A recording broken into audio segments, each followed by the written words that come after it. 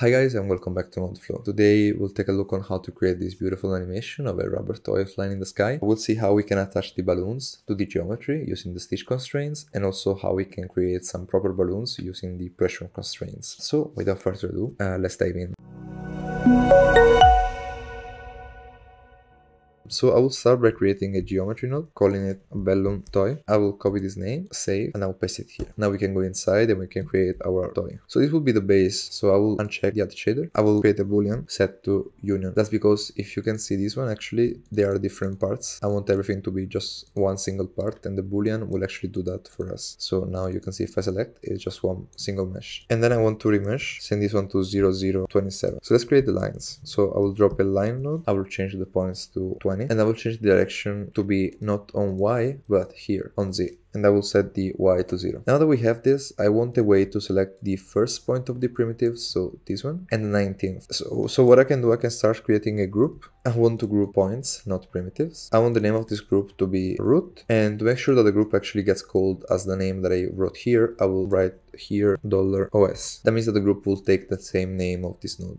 So if you click here with middle mouse, you see that's working. And here we want to group just 0. So now this one is grouping only the first point. So now we have our first point selected, but we want to select the last. You see, if I did something like that and then wrote 19, yeah, that would work. But if we want to change the number of points that we have in this line, the 19, it will just shift over here. In order to make that procedural, so it doesn't matter how many points you have here, use a sort node. With sort, you can actually change the order of the points. So I want to change them on the z-axis, and I want to reverse. So as you can see now, the 0 is here, so I can just copy this one and select in the 0, and now if you see, I'm selecting also the last point. And no matter how many points I have here, this will always be the last one. And I will name this one tip. So now that we have our line and our geometry, I actually want to start creating a copy to point. I want to copy my lines on top of my geometry. Although right now it will be a mess, like lots of lines, because I want to select some specific parts where I should copy these lines. So before doing that, here, let's actually create a mask by feature. I will just disable the point visualization and click in here to see the mask. I just want to change a little bit the angle to something like 55.5. And then I want to add a scatter. It's just the easiest way to add some points. And to make the scatter follows the rule of the mask by feature, I want to change the density attribute to be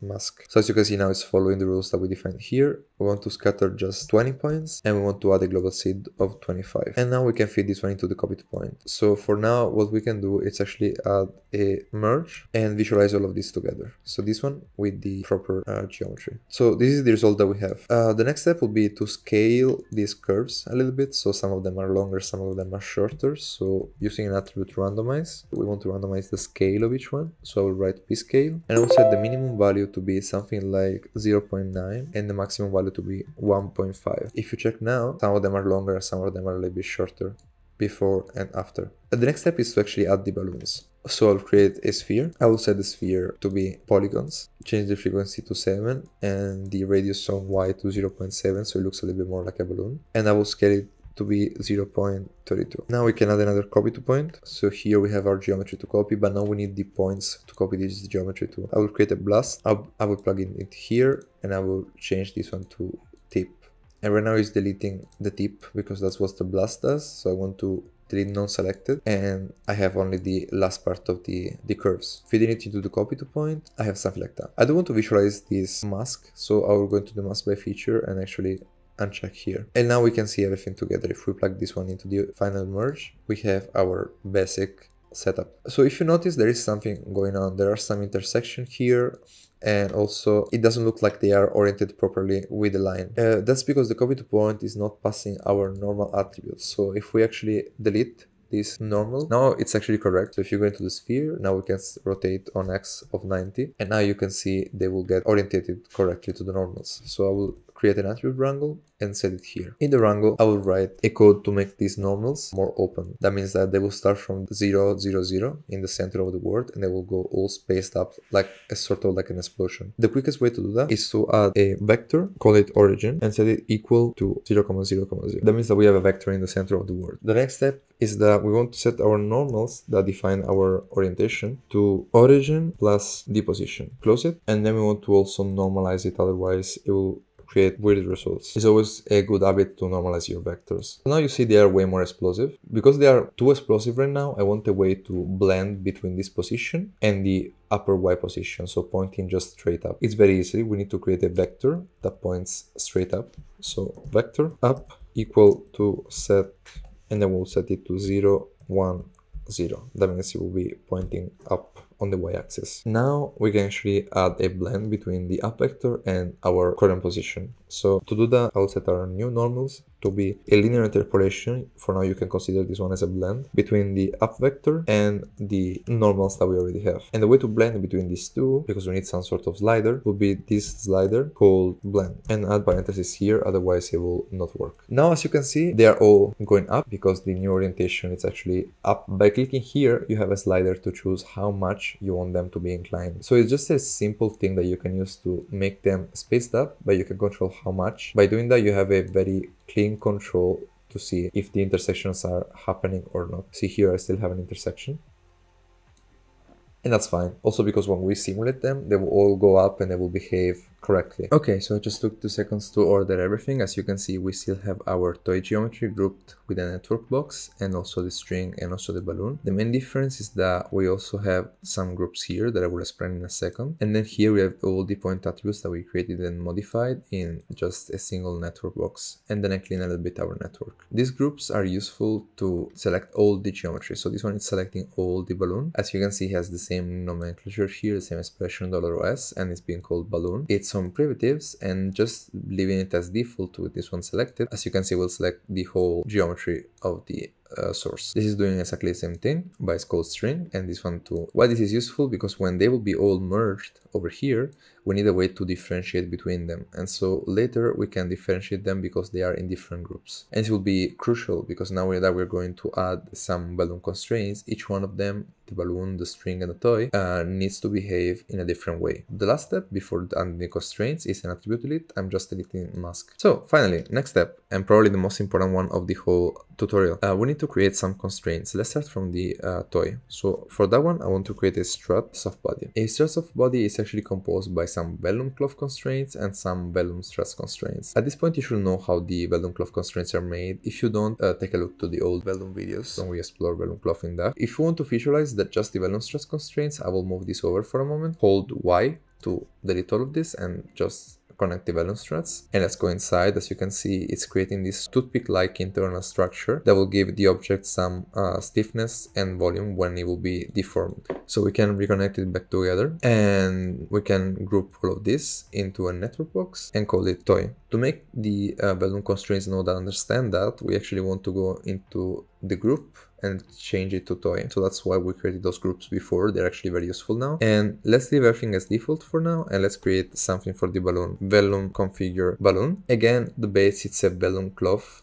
constraints, and then we have some Vellum pressure constraints. Let's plug everything in. The pressure constraints store the original volume, so squishing one place will expand another like a balloon. So let's also group this one into a network box and call it balloon. As you can see in the viewport, everything is going crazy because we still need to assign the group balloon to these constraints. So let's actually do that. And now we can assign some constraints to the strings. We are looking for a constraint called hair constraints. So we have a Vellum configure hair. We can plug everything in, and let's make sure actually to select the string group. I will group this one just to be clean, and I will name it strings. As you can see, we are using the group that we previously created, and we are assigning them different properties using the Vellum constraints. The last step is to connect the string to the balloon and the string to the geometry. So to do that, we have another kind of constraints that's called the stitch constraint. So let's connect everything together. And here I want to connect my root group that we previously had, this one that, as you can see now, gets highlighted by Vellum. We want to connect it to the toy geometry, and we want to duplicate this one and connect it properly. This time I want to change this group to tip, and I will leave the target group to balloons. So now we are connecting the tip to the balloons. So let's see what we need to change to make the simulation actually work. Into the toy, go into the Vellum cloth and change the mass to 0.06. Let's go into the stretch stiffness and change it to 1e plus 9, and into the bend stiffness and change it to 1000. We will leave the Vellum struts as default for now. In the balloons, I want the cloth constraints to have a bend stiffness of 1000, and then I want the Vellum pressure constraints to have a stiffness of 10,000. Let's not forget to change the rest length scale to 3 into the pressure constraints, and then into the Vellum hair I want to change the mass to be uniform, and I will leave it as default, and then stretch stiffness to 100,000, while the bend we can leave it as 10 for now. And then we can start our simulation. Because the Vellum stitch constraints, we can leave them as default. So I will create a simple Vellum solver. I will plug everything in. I will make sure to be on the first frame, and I will visualize it. In the Vellum solver, we only want to change the substeps to 3. That will increase the time, but simulation will be more accurate. I will add a ground position, and I will adapt based on my geometry. Drag the middle mouse button, align it with the ground more or less. And then into the solver, I want to create a force that moves my balloons up. In that way, they will drag the whole geometry with them thanks to the stitch constraints. To do that, I will create a geometry wrangle, and here where it asks for a group, I will write balloon, so I'm making sure that it will select only my balloons. And into the X expression, I want to create a force, so v at force equal to set 0, 2, 0. So as this is XYZ, we are setting a force going up into the Y direction.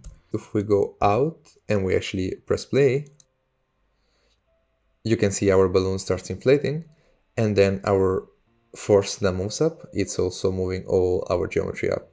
And I think it's beautiful. I think it's both complex, sort of, because we have different kinds of constraints. We learned a lot, and the effect, I think it's pretty sick. So let's do some cleanup before adding everything to Solaris. Adding a null, calling it out sim. Then I want to separate our geometry in order to give them some name attributes. In that way, Solaris will know that they are different between each other, and so we can assign them different materials. So let me demonstrate that. I will create a split node. In the first one, I will select toy, and then I will create another split node, and then in this one I will plug it into the second input, and I will change this one to string. So I had to refresh my viewport, so I went here and pressed Ctrl T. I will create a name, and I will assign the first one to the strings. So here I will name this one string. Here this one will be called balloons. And then in the third one, I actually want to do something a little bit more complex, because you see the geometry still has these very messy UVs and also the topologies of the backs. I will use a point deform. So in the first input, we want the original geometry, this one, the clean one. Then into the second one, we want the remeshed one, this one. And in the third one, we want the output of our simulation. Of course, let's make sure to select only the toy and not the rest. If we visualize this, you see that now we have a clean topology on our geometry. And if I also enable the shaders, I have my completely shaded toy being simulated correctly, because now if I actually merge all of this together, you see that it will work exactly the same, but the main difference is that the geometry here is clean. And this is a very powerful workflow, because you are actually creating some geometry, some topology to be simulated. Then that means they will be triangulated and very dirty technically. And then using this node, you can actually superimpose a proper geometry, the first one that you had, that it's actually clean. And another reason why this workflow is very useful, because it's very production-like. In a production, you have like a very clean topology modeled by some modelers. You will need to keep the topology in the same way. And here, let's not forget to add a name attribute also to the toy. So here I will write toy. I will make sure to create a final null. I will plug it in and call it out scene. And now it's time to create a loopnet. To recall each single one of these, I will create some nodes here too. I will plug one here, and I will name it after this one. So I will name it string, another one here, and I will name it out balloon, and another one here and name it out toy. Actually, now we can plug this one into the merge. So I will select all three of them, click here and merge everything together. I will just tidy everything up a little bit, and let's go into Solaris. I will create some SOP import nodes. I will press Ctrl and here, and I want to select my out toy. Then I will do the same with my out string, and then I will do the same with my out balloon. Let's merge everything together. So again, selecting all of this and clicking here, and let's give it some proper names. As you can see, we have a slight problem with the width. That's because Solaris expects us to define a width attribute before coming in. So I will pin this viewport here. That means that I will see the result of Solaris, but then I will go back here and I will create a very simple attribute wrangle. I will plug in the string before the output, and the only thing I need to define is a float attribute called width equal to a slider that we can control. I will just name it width, close everything, and click here. For now, I value that I think the worst for me was 0.002, and now we can go back to Solaris. So at this stage, we will set some lights. So I will create a dome light, and then I will go into texture and I will plug my texture here. I got this texture from Polyhaven, where you can find free HDRI. I will leave a link in the description. And if I visualize that, I should be able to see the sky behind. We see that the color is here, but it's not getting translated because this color is actually coming from a shader that was built for Mantra, not for Karma. If we go here into the test geometry rubber toy, we need to right click and type properties. We can go into extra files, and here you will find the toy low-res. And if you click save as file, you can find the folder where you can save it as file. So I've done that, and after I have my texture exported, I can create something called attribute from map. To make sure I don't see the pre-existing shader, I will go again into the rubber toy and disable the shading. Then I can plug it in this the attribute from map actually before the out, and by visualizing you see it's applying a random pattern here, but we can change our texture to be our flip toy texture that we exported before. And as you can see, now we are applying a texture and assign it to the CD, so it's saved as a color diffuse attribute. We can connect it here. We can just go back into Solaris and you'll see that your geometry now has the correct color, and that's amazing. Just a little trick for you to know. Okay, let's check what I've done here. So I've added a distant light just to simulate the light of the sun, and it's this one that you see right here. These are my settings if you want to set the same ones. And also the dome light, it has been multiplied by this color. With this one you can influence how much it will look like a sunset. On the camera instead, we have a vertical aspect ratio because this camera render settings node is defining to have it. And we are setting that to XPU, that's important. In the camera again we have an animation, so if we press play we see that the camera starts following the rubber toy flying into the sky. It's a very simple animation to do it, just like some keyframes in the start of the animation and in the end, just slightly offsetted. So actually the rubber toy can go out of the screen before the end of the actual video. Before exporting, let's actually work on some materials. I've created a material library and I've created a material called toy inside. The only thing I'm doing, I am importing my color. In SOPC is named CD, in USD is named display color. Because it's a color, I'm setting that to a float tree